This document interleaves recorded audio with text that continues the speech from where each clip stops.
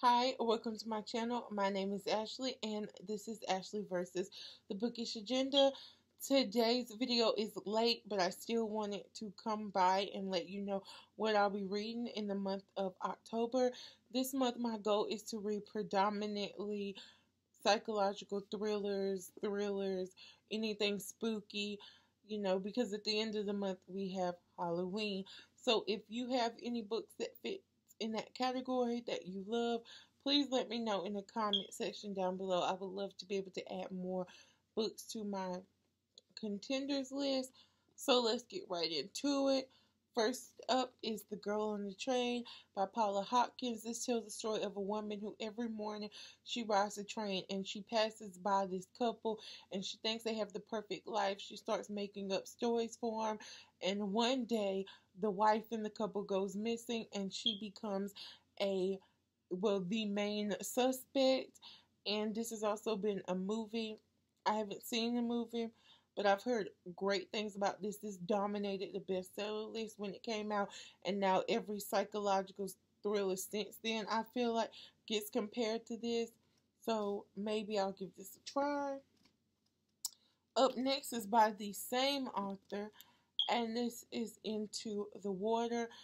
From what I gauged going online, this is a story of this town that has a body of water where women end up dead in this body of water, whether they kill themselves or murdered.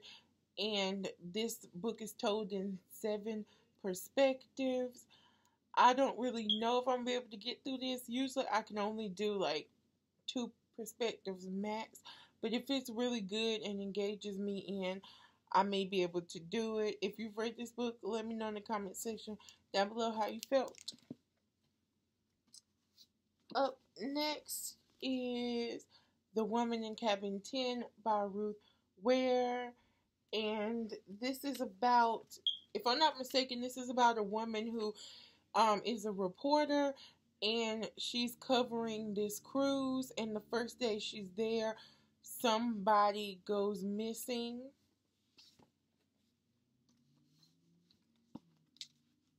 And also by Ruth Ware, I have In the Dark, Dark Woods. This is about a woman who used to be used to have a group of friends. They fell apart.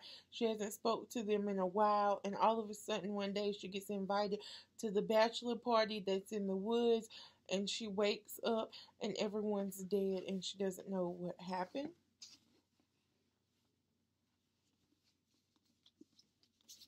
The Widow, Fiona Barton. This is about a woman whose husband committed a heinous crime. She has never spoken about it. She's always done what he told her to and kept quiet. Now he's dead, and reporters are showing up at her door hoping to finally break her and get the story. She tells it, but is she telling the truth or is she lying? We don't know.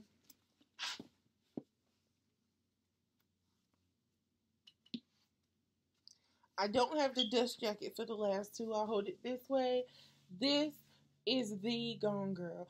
The book that took over the world has a movie to it, which I have not seen, stars Ben Affleck. This tells the story of a man's wife named Amy Dunn who goes missing, and he is the prime suspect. And last but not least, and forgive me for my little, let me take it out. I use anything as a bookmark. It was a piece of paper. But this is Night Film by Marisha Pessel.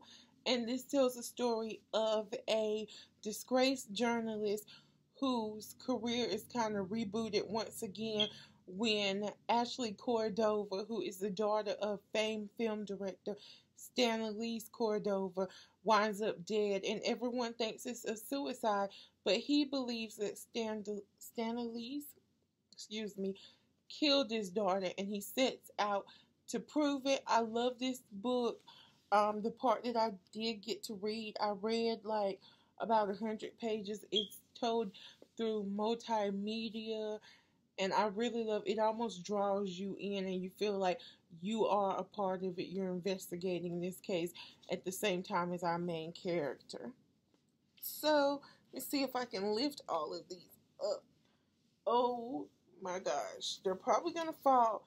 So, this is my October TBR. As I stated before, if you have any books that you think that you like in the psychological thriller genre, please let me know in the comment section down below. I would love to pick some of them up. And as always, if you like this video, please give it a thumbs up.